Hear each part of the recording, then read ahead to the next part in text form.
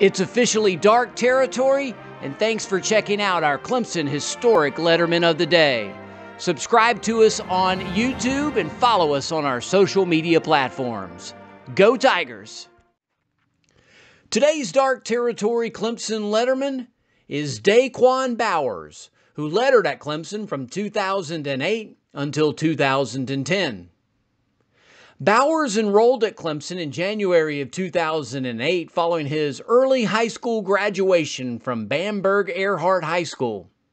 Bowers was considered the #1 prospect in the nation by ESPN.com, becoming the first Clemson signee to be the nation's top prospect. In 2008, Bowers had 47 tackles, most among Tiger defensive linemen, and 8th most on the team. In 2009, Bowers was 9th in the ACC in sacks and 10th in the league in tackles for loss, despite missing 3 games due to injury. In 2010, Bowers was 2nd on the team in tackles with 63, and he led the team in tackles for a loss with 24. Bowers was also a finalist for the Lombardi Award, the Bednarik Award, and the Nagurski Award in 2010. Bowers also earned All-American honors and was recognized as the ACC Defensive Player of the Year.